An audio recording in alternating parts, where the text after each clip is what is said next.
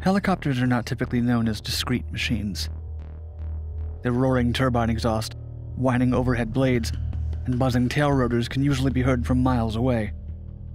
Yet, at the height of the Vietnam War, the CIA decided that only the versatility of a helicopter would allow them to pull off one of the most famous top-secret wiretapping operations to ever take place in enemy territory. In response to the mission plans, the Defense Advanced Research Project Agency, or DARPA, was left to figure out what many considered impossible: how to create a stealth helicopter. Orders were sent to the aircraft division of the Hughes Tool Company to take on the project, codenamed Mainstreet. Tested at Area 51, the program would create 2 copies of a special-purpose helicopter, the Hughes 500P. Their target would be a phone line deep within North Vietnam. It was a mission that would truly test if the helicopter was deserving of its nickname, the Quiet One.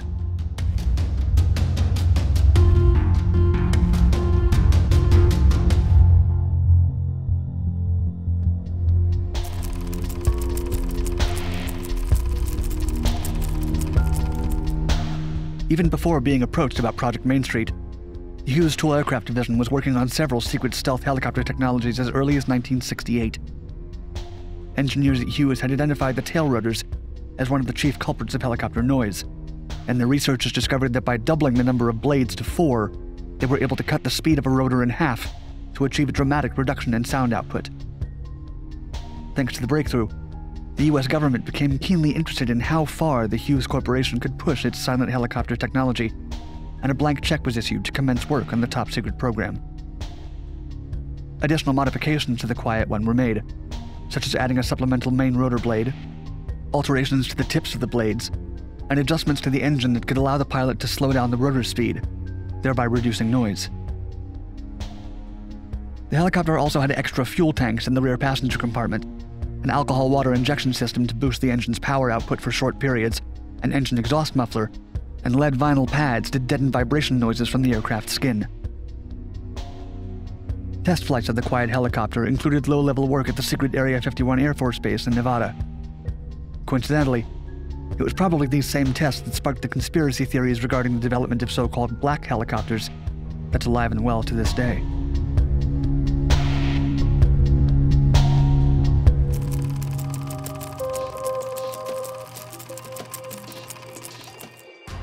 It was the CIA's Special Operations Division Air Branch that first came up with the idea of using silent helicopters in Southeast Asia to quietly drop off and pick up agents in enemy territory. The CIA bought 2 of the top-secret helicopters for a supposedly civilian firm called Air America. The organization's facade was that of a private charter airline delivering food and supplies to civilians in Laos, as well as occasional combat evacuation missions in both Laos and neighboring South Vietnam. The airline, however, was a CIA front, formed in 1959 and entirely beholden to the CIA, the Department of State, and the Pentagon. Air America was involved in dangerous missions during the U.S.'s disastrous Southeast Asia campaigns, during which 217 of its employees died in Laos.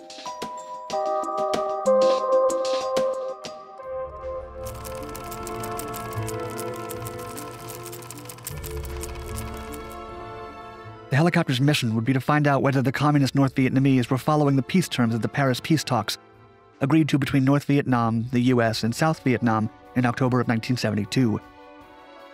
Henry Kissinger, U.S. Secretary of State to President Richard Nixon, suspected that the North Vietnamese were using the Paris Agreement as a smokescreen to plan a future attack.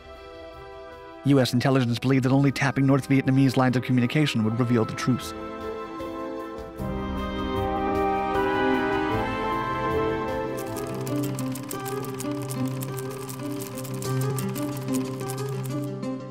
The CIA had previously wiretapped communist telephone lines in Vietnam, but the government of North Vietnam had cracked down on the few accessible tampering sites. Constant patrols made it impossible for the CIA to continue monitoring those Vietnamese lines. However, a facility for military phone lines on a hill near the industrial city of Vinh presented itself as prime real estate for espionage. If the telephone lines were accessed, the CIA would be able to monitor North Vietnam's military commanders. The phone lines ran along a string of telephone poles alongside a patrolled bicycle path, making them challenging to access and tamper with. Thanks to aerial photography, The CIA discovered a weak spot at a bluff east of the Cow River, only 15 miles or so southwest of Vinh. The terrain there was too steep for bike patrols, so the patrol path deviated to follow the river before rejoining the telephone poles on the bluff's far side. The CIA believed that would be the best place to drop off commandos to place a wiretap. Only a helicopter could reach the location, but it would have to be a very quiet one.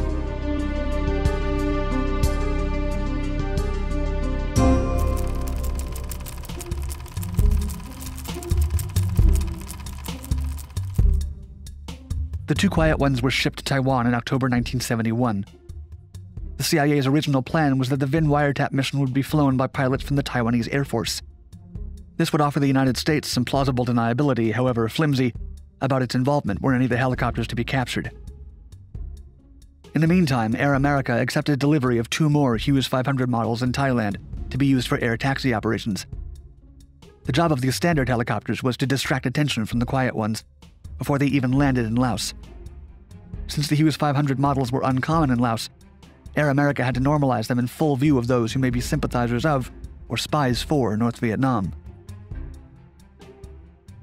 Initial flight training on the quiet ones was completed in Taiwan by June 1972. The 2 helicopters then traveled on a C-130 transport plane to a secret base near the town of Pak Sa in southern Laos. It was the obvious choice as a launching pad for the mission, since all of North Vietnam was bordered by Laos to the west. Cameras were discouraged at the secret base, and photographing the quiet one was strictly forbidden.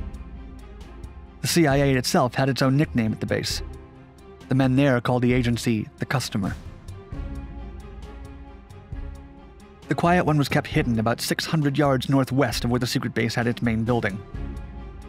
Due to the distance, the surrounding dense forest, and the helicopter's noise-shielding gear, it couldn't be heard from the main building unless it was flying overhead. Even then, it sounded like a far-off airplane. The helicopter had its own hidden hangar, so Soviet spy planes and satellites couldn't detect its unique profile. Had it been in plain sight, features such as the extra main rotor blades, the tail rotor's scissor-like blades, or the rear fuselage with a big muffler would have revealed the non-commercial nature of the rotorcraft.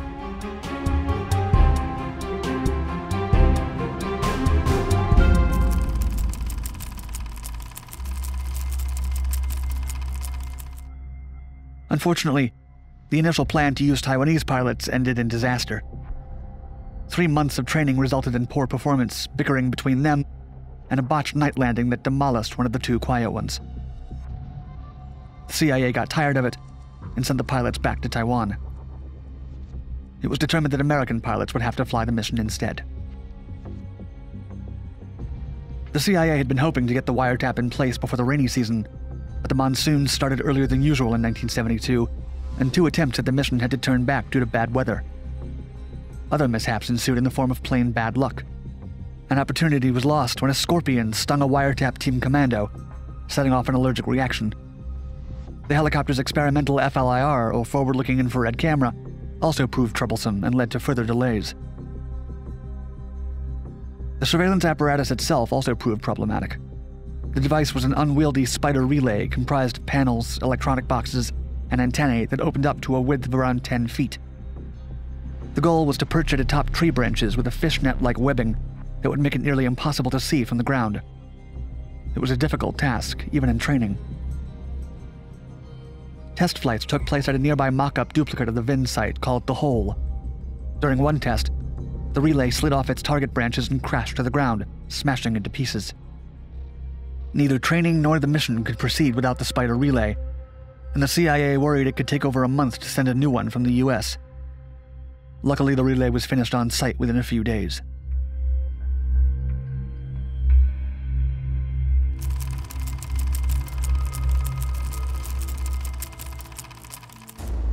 The single secret mission of the Quiet One would ultimately take place over the 5th and 6th of December 1972.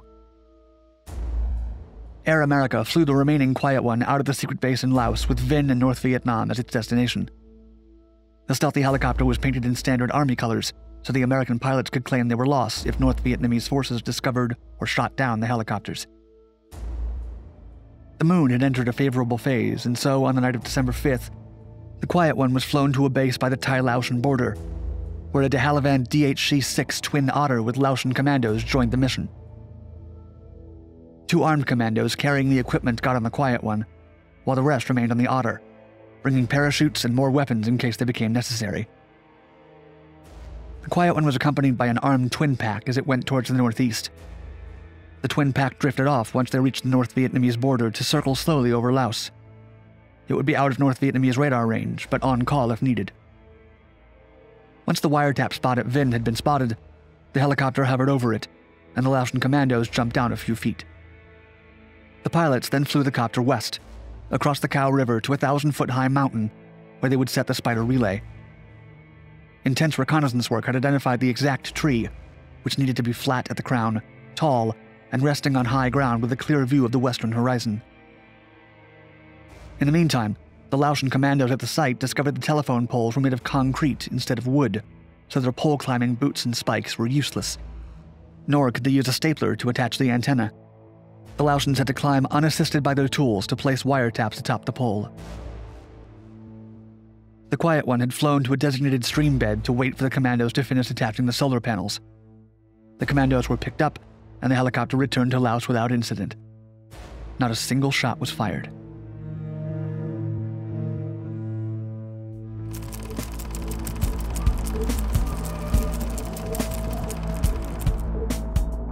It was always meant to be a one-off operation. The CIA didn't plan to send the Quiet One into North Vietnam again. A week later, all the Americans involved with the mission were on their way out of Laos, along with the equipment they had used. Whether the wiretap in Vinh actually worked remains highly classified, but it's thought to have yielded enough inside information regarding North Vietnamese High Command that all parties signed on to the agreement for ending the war and restoring peace in Vietnam in late January 1973. The remaining Quiet One was relocated to California, and Air America pilots trained on it at Edwards Air Force Base. But suddenly, and without explanation, the Quiet One was stripped of its special features, and its trail of insurance and registration papers ended in 1973. It was then transferred to another CIA front company. Some of the mechanisms created for this stealth copter, such as the modified main and rear rotors, feature in some modern helicopters. However, thanks to the many unusual modifications at the time of the Vinh mission, the 500P is still the world's quietest helicopter.